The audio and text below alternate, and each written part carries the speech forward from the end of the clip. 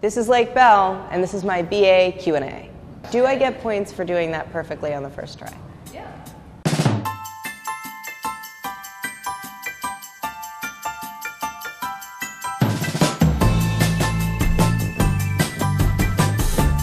My go-to recipe would probably be just like roast chicken. You know, my mom taught me how to make it. I was vegan for many years, so I am not vegan anymore, but I'm still a healthy eater. However, when it comes to roast chicken, I don't want to squander an opportunity to slather butter on that skin in order to get the crisp. So I do kind of put little slices in the skin, and then I kind of put little thin butter surprises in there.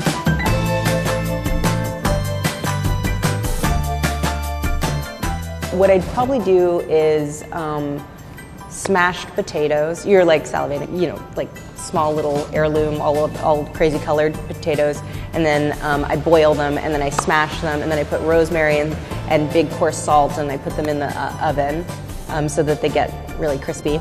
But if you were still hungry, and if we're still feeling kind of Frenchy, I'd rock a quiche, because I'm a solid quiche maker. And I also like things that you can eat the next day as well. And also it's like very Pinteresty, you know, like you can take pictures of making a quiche and it always looks really cool. Well, my first food memory is a negative one, which is I remember seeing my family on very special occasions getting lobsters, and I remember seeing all of these grown adults wearing bibs and being like, what the universe has turned inside out.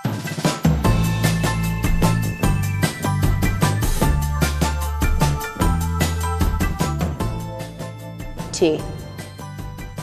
Obviously iced. Neither, I'm not big into sweets.